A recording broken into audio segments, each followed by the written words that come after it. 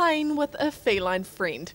The humble house pet could be more protected as the government looks to introduce a number of new animal welfare regulations. To me, they seem quite sensible.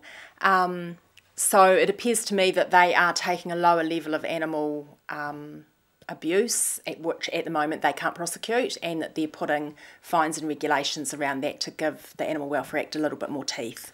The Ministry for Primary Industries has developed new welfare laws to better protect animals and boost the country's welfare reputation. Changes prohibit people from leaving dogs in hot cars and from drowning cats and dogs. There are also a number of rule variations around managing and transporting livestock.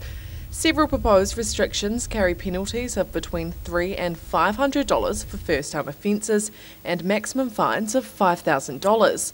But Pine says that's just a slap on the wrist.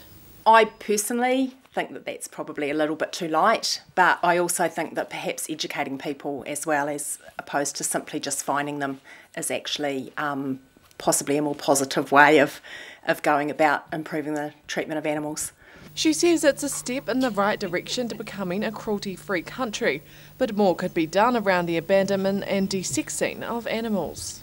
Abandonment of animals didn't seem to be in there, so people that, particularly cats, just abandon their cats because they're moving house and they leave it behind. I've also heard anecdotally that people often do the same with dogs as well, particularly if they're renting, because it's hard to find a rental property if you've got a dog. So I think that could perhaps be addressed. Proposed law changes are subject to public consultation, with submissions closing towards the end of next month. Annabelle Dick, 39, Dunedin News.